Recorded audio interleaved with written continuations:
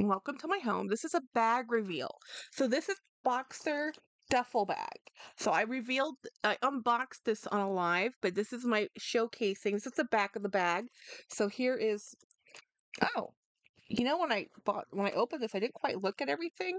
Apparently, whoever sold this to me, um, is in California, and there was a card there and a little book of big dreams. Let's see what this is. It's just a little empty booklet. That's cute. It's a cute little book of just graph paper.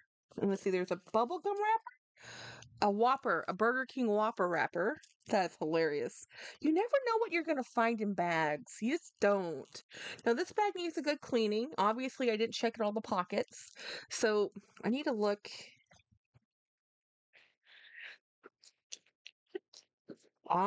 So this is supposed to have leather straps, black leather straps from the top that go over and tuck in here.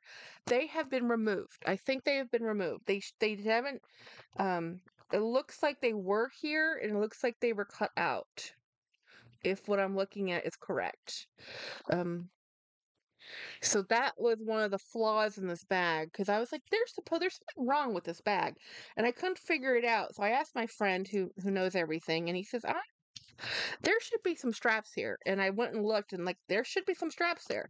And they're not there because they were removed. So whoever owned this bag, there is a flaw on the inside. And I knew this coming into it. I knew that there was a flaw here. This bag was only $30. I'm not going to sit here and quibble over a lining rip like this. I can repair that. I really can. I can actually sit here and just stitch it. Now, where did I put my sewing kit? Um, because this is an easy repair. Now, like in the real world, you could sit down and you could unpick this and you could, redo the whole lining, but I don't need to do that. This is barely a problem. I'm not going to even patch this. It's just ripped and I'm just going to sew this. Actually, I'm going to clean it first because I can tell that this needs some TLC in the cleaning department.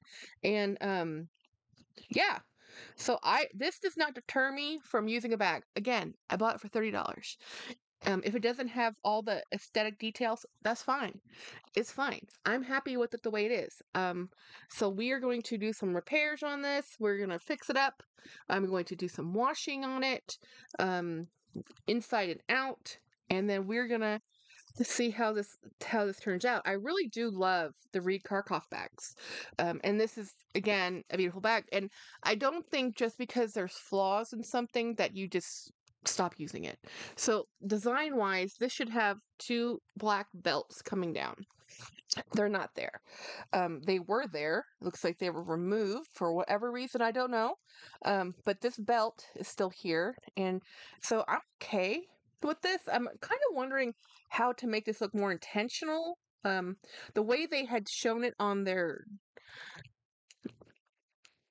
I guess the Posh site, when they had shown it, they showed it instead of being belted the way I had it, they had it shown like this. So I just figured they didn't realize that it was supposed to be belted in a knot. So apparently, I think they did know, and they knew that it should had those belts, and they were hoping nobody noticed. But again, they were selling this bag for $30. I'm okay with that. This is a bag that's worth so much more to me than $30 plus tax and shipping, so maybe $50 all in.